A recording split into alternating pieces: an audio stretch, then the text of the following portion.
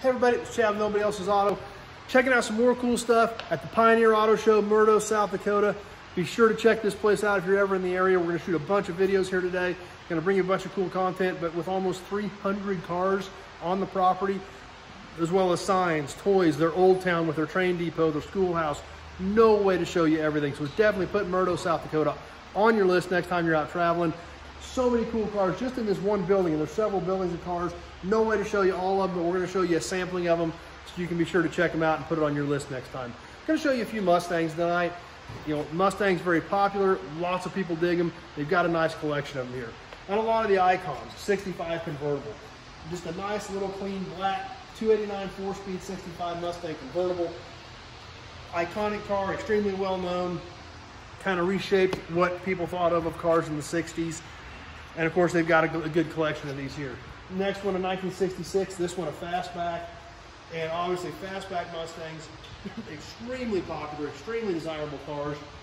Very unique roof line, very popular roof line on these cars. We can see how they literally slope all the way back.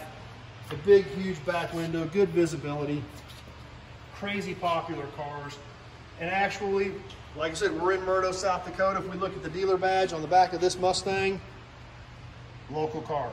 Been here in Murdo its whole life, sold new at the Ford dealership here in Murdo, South Dakota. So this little Mustang here never ventured very far because Murdo's a pretty small town.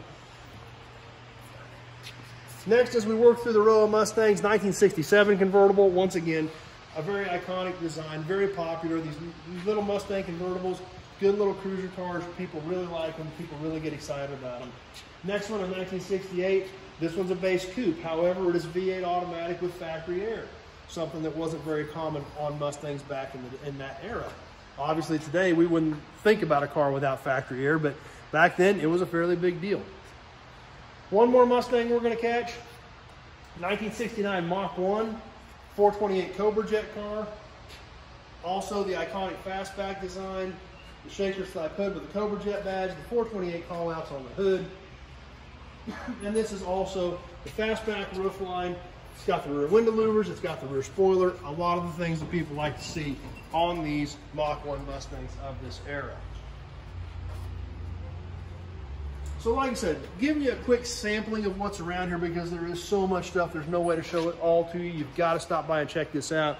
Mercury Cougar, Torino, Chevelle, it goes on and on, AMCs, even a Delta 88 convertible sitting right here next to us.